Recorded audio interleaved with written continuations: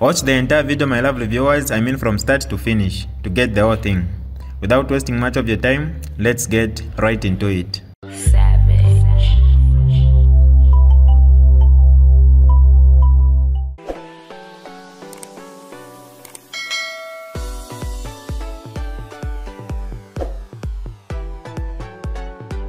Hi lovely viewers, it's me again, your one and only Mutati Mpundu. Welcome to my YouTube channel. If this is your first time on my channel, kindly subscribe to my YouTube channel by hitting the red subscribe button down below and turn the bell icon to join the notification squad. Don't forget to like, share and leave a comment. Tell me what you think about this video in the comment section below. I'll be super glad to hear from you lovely viewers. Well, it is exciting to hear the statements coming from former President of the Republic of Zambia, Mr. Edgar Lungu, over the resignation of Honorable Stanley Kakubo. Perhaps it is important at this stage to remind former President Edgar Lungu that whereas Honorable Stanley Kakubo has resigned as Foreign Affairs Minister for the Republic of Zambia on account of alleged business impropriety relating to a private and personal business transaction that he may have been involved in, the former Foreign Affairs Minister for the Republic of Zambia, Mr. Harry Kalaba, resigned from his position, pointing a very big accusatory finger at President Edgar Lungu, then President of the Republic of Zambia, over corruption. Thank you. To the former President of the Republic of Zambia, Mr. Edgar Lungu, who has issued a scathing but rather unfortunate and regrettable statement this morning, responding to and reacting to the resignation of Honorable Stanley Kakubo, arising from issues relating to his transactions, business transactions, and begin to put all the blame on the President of the Republic of Zambia in the following terms: that the President merely thanked Honorable Kakubo instead of inviting law enforcing agencies to take action. First of all,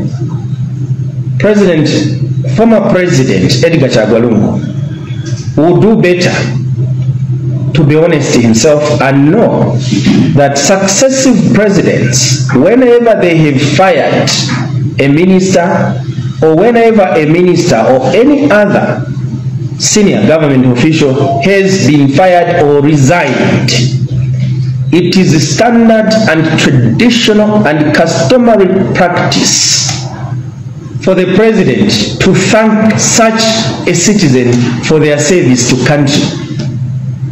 That is standard practice. So there is nothing anomalous by President HH thanking the service of Honorable Kakubo to his country, because these are the precedents that have been set by all successive presidents. So for President Lungu, therefore, to find that as an issue, that President HH has merely thanked Honorable Kakubo, we find that to be politically immature. We expect him, as former president, to do politics that is of a higher level, but maybe we are asking for too much, because he can only give what he is capable of giving and nothing more or less.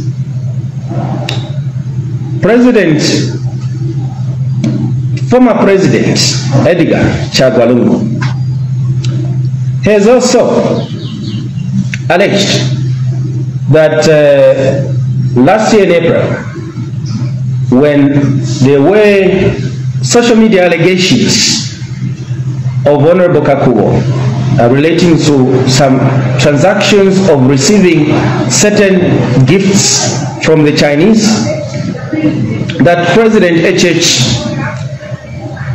declared him innocent and not the ACC. Again, we find this highly misplaced, because it is neither the duty of a president nor the Anti-Corruption Commission to declare any citizen or indeed any suspect to be innocent. That is the province and jurisdiction of the courts of law.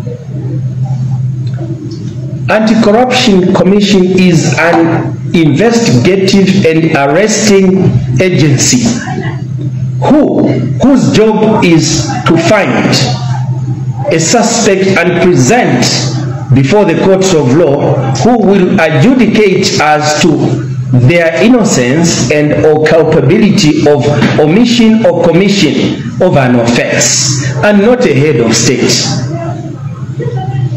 So whoever wrote this speech again for former President Edgar Lungu, shows that they are a group that do not understand governance and how and what the duties of a president are. Anyway, it is understandable.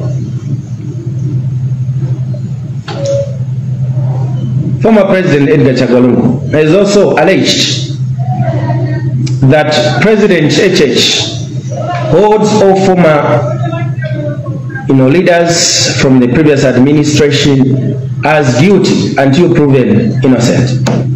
Again, this is baseless, because we are a government of laws and not a government of men. The law, in terms of our Bill of Rights and the Constitution, presume all alleged citizens innocent until proven. This is DJ Mutati exclusive. Alright, that's all for you today, lovely viewers. If you did enjoy the video, please don't forget to leave a comment in the comment section below. Tell me what you think about the video you just watched in the comment section below. I'll be super glad to hear from you, lovely viewers.